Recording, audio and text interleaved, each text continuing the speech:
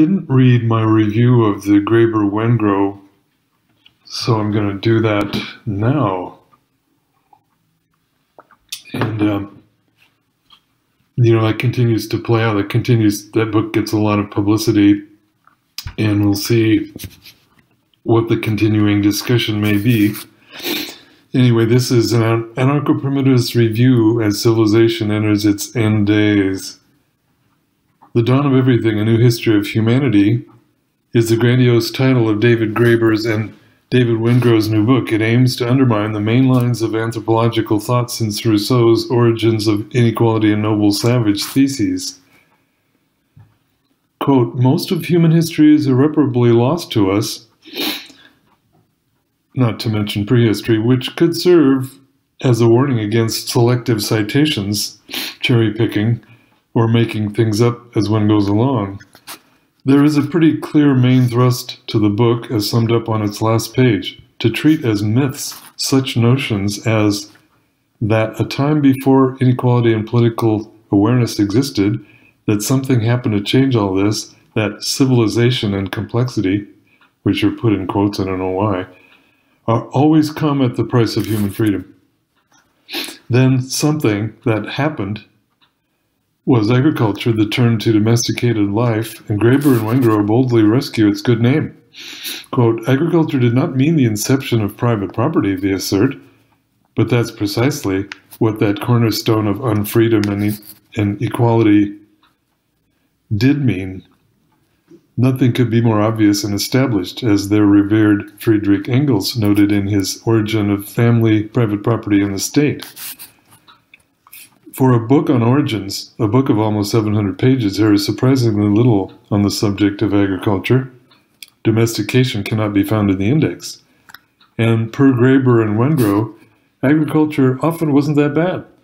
It wasn't a no-exit trip. People were, quote, moving freely in and out of farming throughout most of our species' existence.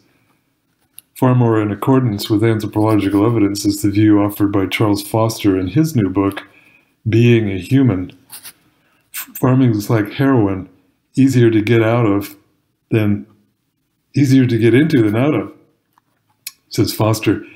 As many archaeological and anthropological studies attest, the boundaries between hunter-gatherer practices, horticulture, and tending the wild, and full-on agriculture are fluid and often contested. But the shift to pastoralism and agriculture has been widely understood in recent decades as the main catalyst for division of labor, private property, and their attendant ills. Clearly, the underlying objective of the Dawn of Everything is to affirm that domestication, civilization, and urbanization are good for people and the planet. And part of the job is to cast aspersions on those who lived outside of those dimensions and or to raise doubts as to the facts of their outsider status. In pursuit of these aims, Graeber and Wengrow have played fast and loose with the evidence. Let's look at a couple of examples cited in reviews and, more importantly, by Wengrow in post-publication public discussions. The first is a 1600 BC archaeological site in northeastern Louisiana, now known as Poverty Point. This is described in the book as a hunter-gatherer metropolis the size of a Mesopotamian city-state, but it was neither a metropolis or inhabited by pre-domesticated people. Much scholarship indicates that horticulture was practiced here, and the people gathered here periodically to trade. There is little or no evidence of residential structures, a metropolis with no residents. The book also brings up the case of the Calusa people in southwest coastal Florida, a kingdom, a monarchy of hunter-gatherers. It was indeed a complex, sedentary, stratified society that subsisted mainly on the bounty of the sea, but there is evidence that they grew papayas and maize. Northwest Coast indigenous groups, often cited as non-egalitarian hunter-gatherers, also domesticated dogs and tobacco. Their potlatch ceremony existed to counter the accumulation of wealth that led to inequality. Where to draw the line? It seems that any practice or embrace of domestication's control ethos may have a significant social impact. Needless to say, domestication per se does not always entail great inequality, the dynamic of domestication deserves more study. Graeber and Wengrow bring Lawrence Keeley's War Before Civilization to mind. Keeley tried to show how warlike hunter-gatherers often were by citing various primitive folks, almost none of which were in fact hunter-gatherers. Tacitus had this to say about Britons who were being absorbed into the Roman Empire. Little by little they were led to things which encouraged vice. Porticos, baths, elegance, supper parties, all this in their ignorance they called civilization, when it was only a part of their slavery.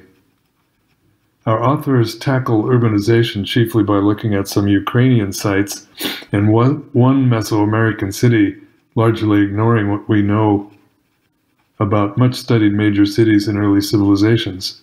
They conclude that many early large cities showed no sign of centralized rule, no palaces, no major storage facilities, no distinctions of rank or wealth. A new history indeed, one not much bounded by rigor or evidence.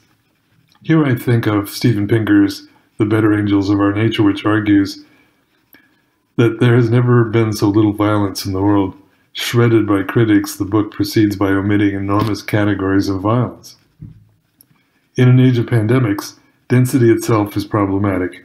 Along the road to cities, domestication brought larger and larger population centers. Here was the origin of infectious diseases, as well as many degenerative diseases, tooth decay, a notable example. Plagues could not get a foothold or spread widely among small, scattered band societies. In Civilization and Its Discontents, Freud pointed out an even deeper disaster, the core meaning of domestication and its impact.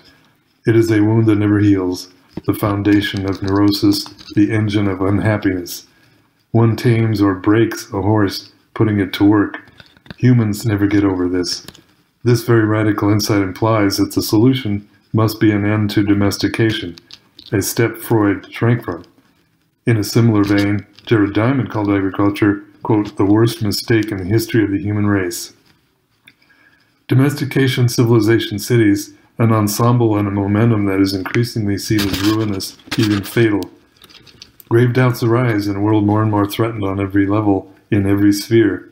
Joseph Tainer's The Collapse of Complex Societies explained how ever greater complexity takes civilizations past their carrying capacity.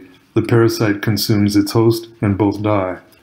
Exactly what we are seeing amidst the pathologies of late civilization.